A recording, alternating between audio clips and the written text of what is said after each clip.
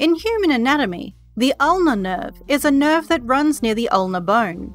This nerve can cause an electric shock-like sensation by striking the medial epicondyle of the humerus. This is commonly referred to as bumping one's funny bone. The name is thought to be a pun, based on the sound resemblance between the name of the bone of the upper arm, the humerus, and the word humerus, meaning funny. Alternatively, according to the Oxford English Dictionary, it may refer to the peculiar, or funny, sensation experienced when it is struck. The ulnar nerve is also known as the musician's nerve, as it controls the fine movements of the fingers. The ulnar nerve is the most commonly injured nerve around the elbow. Although it can be damaged under various circumstances, it is commonly injured by local trauma or physical impingement, which means to pinch the nerve.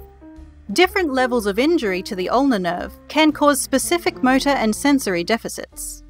Injury at the elbow or wrist can cause weakness in flexion of the hand at the wrist, presence of a claw hand deformity when the hand is at rest, and a loss of sensation in parts of the hand. In severe cases, surgery may be performed to relocate or release the nerve to prevent further injury.